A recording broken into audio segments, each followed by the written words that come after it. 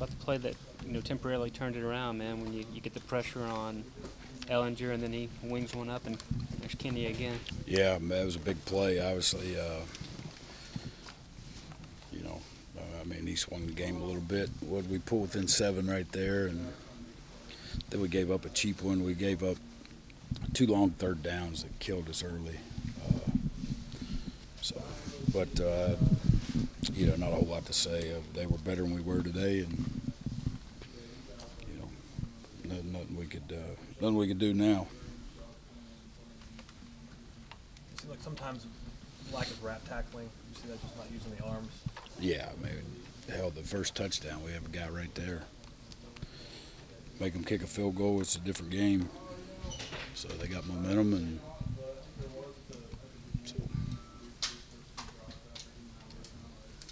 They don't use the tight ends a whole heck of a lot in the past game, but the Warren kid, they moved from running back to tight end today. They knew the play was coming.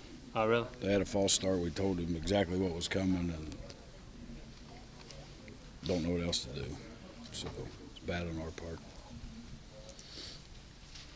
Week of practice coming in pretty decent. What were your thoughts entering? Yeah, I thought the kids were ready to go. Had a good week.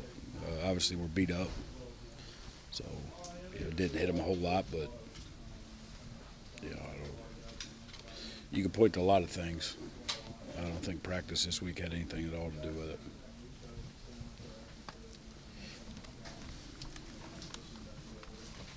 You mentioned those third downs. They had a stretch there where they hit like 4 out of 5 on those two drives. Ellinger making them, I guess, with his legs a couple times. Yeah, the one was just ridiculous. I mean, we get pressure on the kid. We got 10 guys dropping. We knew what they were going to do with protection, and we were bringing one, dropping 10, and the one got pressure and dove at his feet, and the rest of the guys stood around and watched the kid run. So disappointing.